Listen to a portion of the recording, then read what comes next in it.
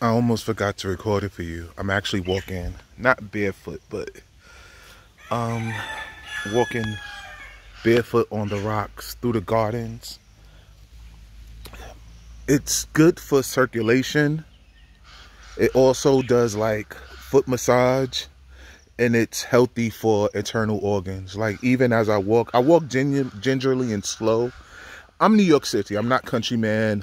I'm not African man. I'm not used to walking barefoot in places. But the benefits of walking barefoot on pebbles and roads like this is that I'm repeating myself. So funny story. People always tell me they didn't know, especially my city people, they didn't know that roosters crow pretty much all day. They thought they crowed like in the movies once in the morning, everybody wake up. They'd be crowing straight through like 1, 2 in the afternoon. Probably even more. Quails. But even as I walk, I feel the tingles going through my body. I feel like jolts of electricity, jolts of energy that could be from the ground.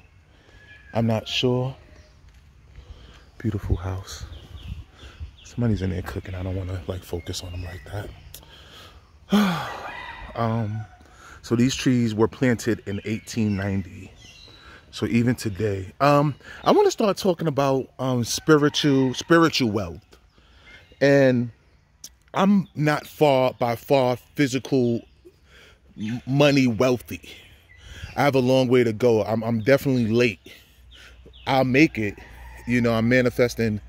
I feel like I'm gonna manifest quickly. It's gonna all come in one lump sum. But I may not be financially wealthy, but I'm spiritually wealthy, and I believe my spiritual wealth kicked in during this crisis that I'm hoping that we're starting to see the other side of. And just the way like people wealthy with money, and I'm not the only spiritual wealthy person, you know. Hello. Oh Quine. Oh mate. Okay, yeah. So I'm not the only other spiritually wealthy people have their blessings, but my spiritual wealth kicked in. Oh, Debbie, brah. Y'all hear me speaking treat? Yeah.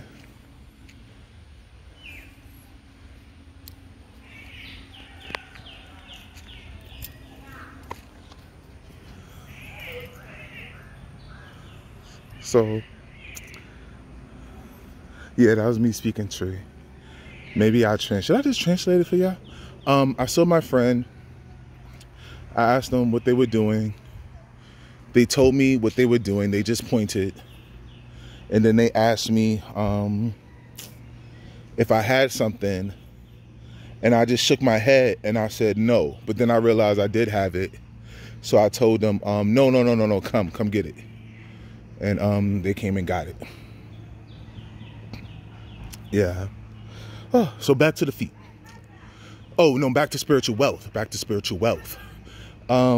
So I really think my spiritual wealth kicked in. So it's not a talking-ish point, but really in 2015, 2014, leading up to my first trip to Ghana, 2015, my first trip in Ghana, 2016, when I started promoting my business full time, I really am responsible for thousands of people visiting Africa. A lot of these tour companies, a lot of these individuals, I really gave them the confidence, and not in a bragging way, not in a bad way, like you're my sons, you're my kids.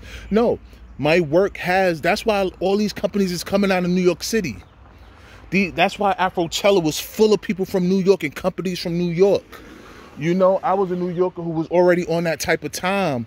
So even if people went on and did their own thing that I had nothing to do with, which is obviously the situation, people went on their own time and I had nothing to do with it, I was one of the first people to say, and if not the first person, or one of the first 2-3 people to say, hey, you can do this, and this is what we should be doing, especially once 17 and 18 started kicking around and my pictures and my testimonies and, you know, started showing up. And then Ghana did the year of return. So even though I've only taken about 300 people or so, maybe pushing 4, I'm gonna do my count again. I think I'm around, if I'm around 360, I'm gonna start saying 4.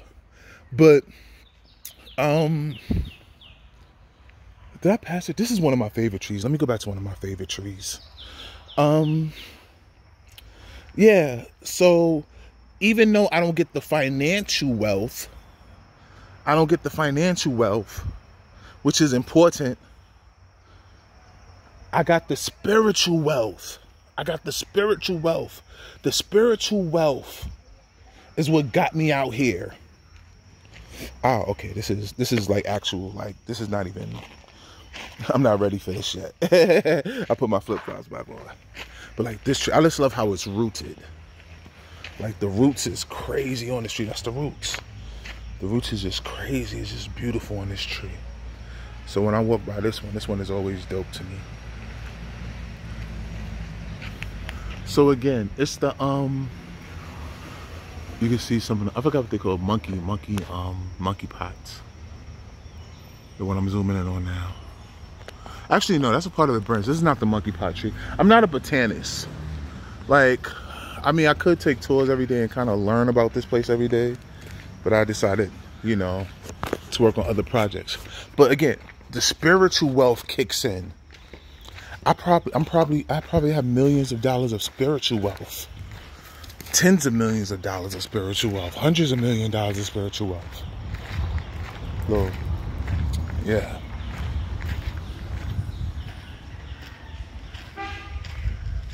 Yeah, so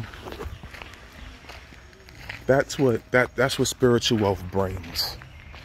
And, you know, I have to start doing more research on it. You know, my ex from many years ago, Michaela's mom, we used to always talk about our spiritual bank accounts.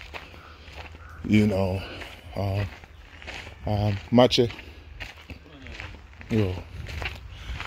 We used to always talk about like our spiritual bank accounts. Like when you do good things, karma. When you do good things and you pray and you fast and you put out good energy in the world, you actually build up a spiritual bank account. We're in especially being in America, we're in a capitalist society, and we only care about the physical, which is important. Physical wealth is important.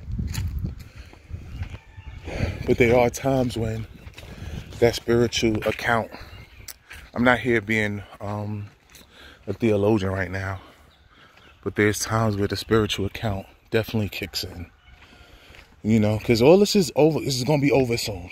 You know, I know you hear about a second wave and stuff like this, but eventually, within some time, life comes on. Like it was World War II. Life eventually came on. You know, this is something the whole world. This is not just black people affected, so people leave you in slavery for 400 years. This is being affected by the whole world. Life is going to go on in some way, form, or fashion. All right. I'm going on 10 minutes in this video, so I'm going to, you know, just cut the video. Anyway, I hope you enjoyed. You know, I'm going to have to find platforms where I could do like 30-minute, 1-hour discussions. And maybe when I come back, I'll do a little podcast. We'll see. All right. Take care, y'all.